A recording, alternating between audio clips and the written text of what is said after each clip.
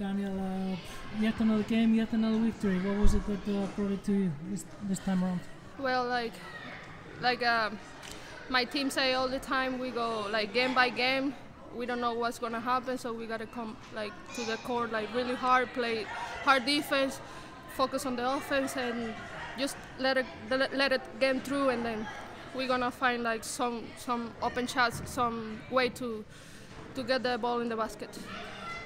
After a tremendous first half, Njarðvík come back in the second half. Were you afraid at some point that you were gonna lose it? I mean, like it's a really tough team to play. Like we respect them. Like as a player, I respect them. So like not afraid at all, but like I know what they can do. I know what they have, and then we have to just keep our composure and like keep going through, because we know like the thing's gonna work somehow. This Keflavík team, almost the same players as last year. What is the difference?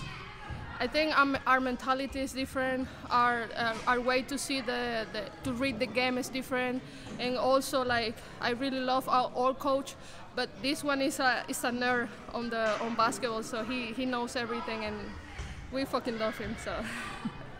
All right, thank you, Daniella.